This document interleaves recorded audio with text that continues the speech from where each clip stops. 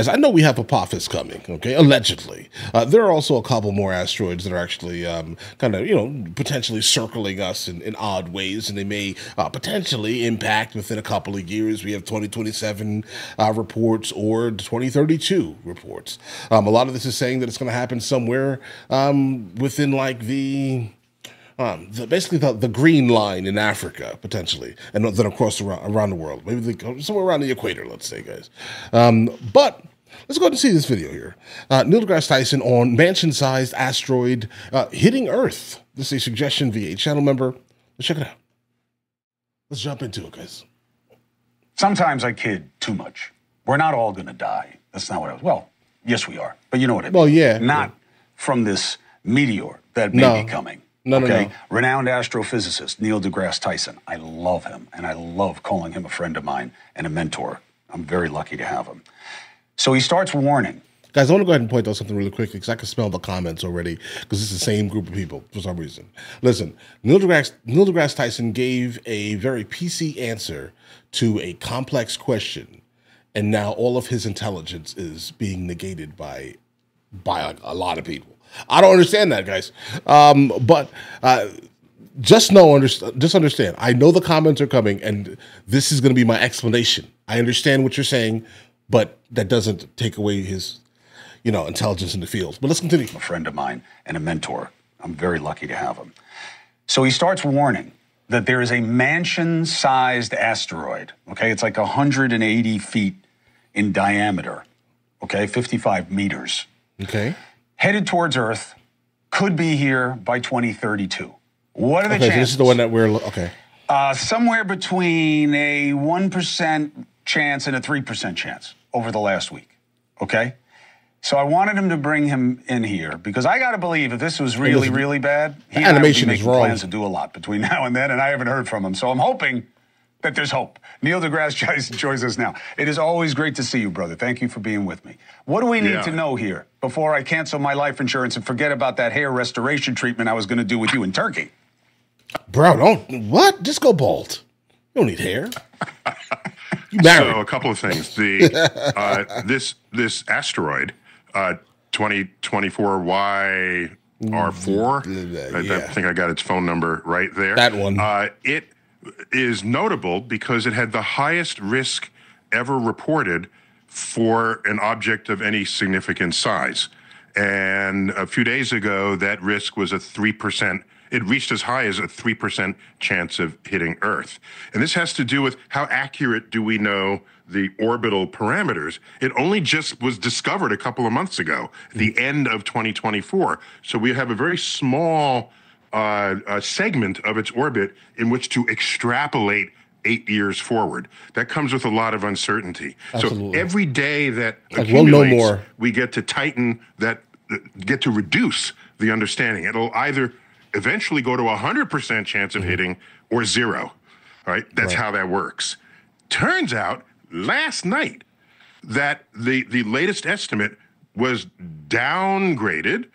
Okay. From what was above 3% now to 1/3 of 1%. So, okay, yeah, guys, because the last time I saw this, I read something about it. It was definitely upgraded, and I was just like, "What do you mean you're upgrading an asteroid hitting Earth? What do you mean by that? Let's not upgrade well, obviously, if it's true, we should all know, right? So then obviously it should be upgraded. But when I saw it, I was very upset that it upgraded because I was just like, bro, a lot of people are about to, have a hard time in a couple of years. From what was above 3% now to 1/3 of 1%. So don't worry about it. But what I will say is, why don't we use this as an excuse to maybe prep something for the future? I don't want to be the laughingstock of the galaxy, being the only species that had a space program that went extinct from an asteroid when we could have deflected the asteroid. Because you know that if the dinosaurs had a space program, they'd still be here today. Right. Yes, I've often said that. Do you think that... What are you talking about? No one has said that.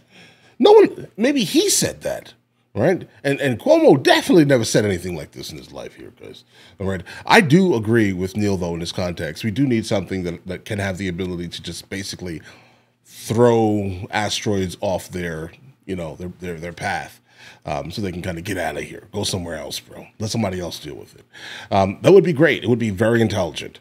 But listen to me. Our ability to knock this thing out or deflect it is like an Elon away, or what do you think? Is that a new measure? You can use that, by the way. Yeah, you can have that. Well, NASA has already experimented with the deflection of an asteroid orbit in a mission not too long ago called DART, the Double Asteroid Redirect Test. It was an orbiting pair of asteroids. They went to one to try to deflect it to see if they can influence its orbital period. A nice contained science experiment. And in fact, they succeeded. And so we need more of those experiments so that this won't happen, ever. And by the way, if you get an asteroid early enough in its multiple orbits, it doesn't take much of a shift to completely push it out of harm's way. That's what we need in the future. This is nature's shot across our bow. So you have an amazing ability to Neil, to make me interested in hearing something that I absolutely don't want to hear. By the way, I want you to know that. That is a rare gift. And not just science, but science that could kill me. It's always good for you to get me interested in it. Thank you very much for explaining. I look forward to you. Okay, guys. Okay, he's about to like yeah, I don't know, glaze him now. All right, here's the thing, guys. Here's the thing. Yeah, we definitely do need something like this. Neil is not wrong here. We need something that can stop a lot of the things that are coming in from out of our atmosphere. That would actually be a smart thing. Another thing also may be intelligent would be would be to also clean up some of the space trash that we have floating around our sky, guys. All right. That would be a smart idea too. It would be great. But anyway, listen, you guys all have an absolutely amazing day. Let me know in the comments what you guys think. I do think that if it does hit, it will absolutely be terrible, based off the size of it alone. It'll probably start breaking up in the exosphere, thermosphere, most likely. And then it will basically create a shower. Is kind of what I would speculate without like seeing what is this asteroid meteor made out of? Of course, we don't know yet. But yeah, I have a couple of questions here. But either way, listen, you guys all have an absolutely amazing day. Enjoy your day thoroughly. The fact that you just made it to the end of the video says a whole lot, actually.